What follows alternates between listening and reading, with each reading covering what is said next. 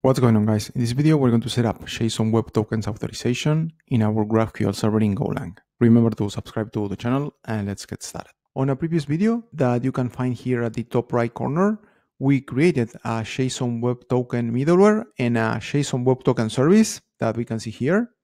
This is the service and this is the middleware. And here is the place where we applied that middleware here.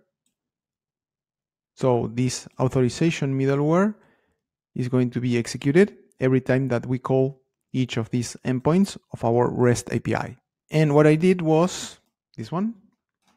I extracted this service and I published that service here. I create this new project in a public repository. And here is some documentation, really basic. And now I can use this library like this, importing this package. And if we go to the GraphQL project, I am using that service from this middleware. So here I'm importing that library. And here I'm calling the service. I'm passing the issuer, the secret, and the expiration time.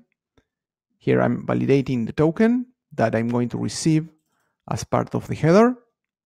And here I'm printing the claims just to check that everything is working as I expect. And also to validate that I am receiving a valid JSON Web Token. In case the header is empty or the token is not valid, I'm going to return a 401 and I'm going to prevent to proceed with the operation. And here, if we go to the server, our GraphQL server, here is the endpoint that I'm going to use to apply this middleware here. So as you may remember, we have two operations. We have, if we go to the resolvers here, we have two operations. We have a mutation to create videos and another operation that is a query to get the list of existing videos. So if we run this,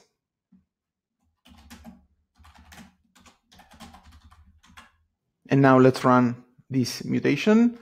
I'm going to open the Chrome DevTools so we can see some requests here. And as we can see here, this is going to execute this query endpoint. And we're going to find that we are getting this 401 because we are not sending any JSON Web Tokens. So I'm going to start an authorization server. That is actually the server that we created as part of the Shin HTTP framework crash course. I'm going to open that project. I'm going to run this server so I can use it as an authentication server using JWT. So this is go run main.go. So I'm going to call this endpoint. This is going to generate a JSON Web Token using the same secret key and the same signing algorithm and issuer that I'm going to use in the GraphQL server. So I'm going to receive a token from this service and I'm going to be able to use it in our GraphQL server. Okay, now let's go to Postman and let's call this endpoint. Okay, as you remember, we only have one user, that is this user with username pragmatic and the password reviews. So I'm going to call this endpoint and I'm going to receive this token here. So I'm going to grab this token and let's go to the GraphQL server. And here I'm going to use that JSON Web Token. I can pass it here. Here I can pass query variables. Here I can pass query variables, or I can pass HTTP headers like this. Here I have to use a JSON format. So here I need to pass this authorization header. And here I'm going to paste the JSON Web Token. I'm going to add quotes to it. And now I'm able to run this query. I forgot to add bearer here. And now I should be able to run this successfully. Yeah. Okay, now I'm able to create videos. And what happens if, let's open the Chrome DevTools. What happens if I change this token? As we can see, I'm getting a 401 And if I run this here, I'm going to receive a 401, and I won't be able to proceed with the operation.